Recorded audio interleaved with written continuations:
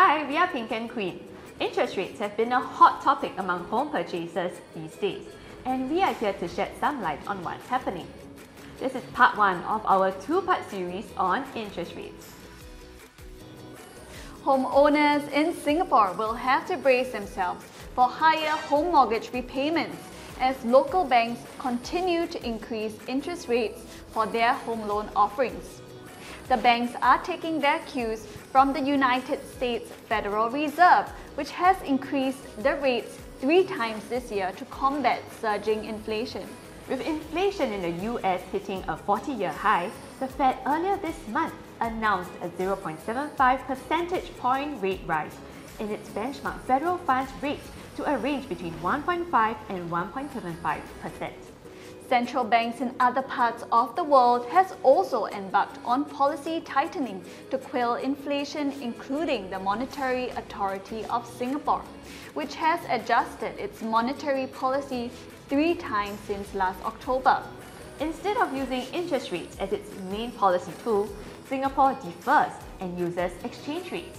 Coupled with an open capital market, Singapore's interest rates are hence largely determined by global interest rates, especially that in the US, which is the world's biggest economy. Singapore uses 2 types of benchmark rates.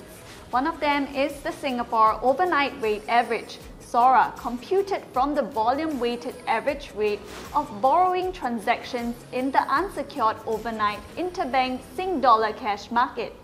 The other is the Singapore Interbank Offered Rate, SIBOR, which is highly correlated with the US interest rates.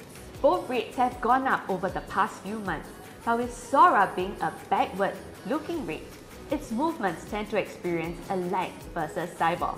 What does this mean to you as a consumer? Now, it would make more sense to go for a SORA rate in today's market due to its laggard effect.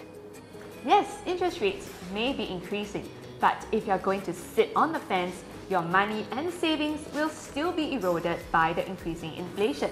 The better thing to do is to buy a property within your means and lock in the interest rates in this current market, where the rates are not at its highest.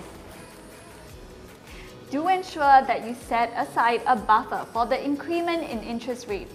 Ideally, one should set aside some savings in cash or liquid assets that can be used to pay for their monthly installments for the next 2 years. This would allow sufficient time to restructure the loan or even sell the property should you run into any financial issues. We feel that the increasing interest rates is not a bad thing. In fact, it helps to balance out the entire market by bringing inflation down. In our next video, we will go further in depth on this topic. Thank you for watching.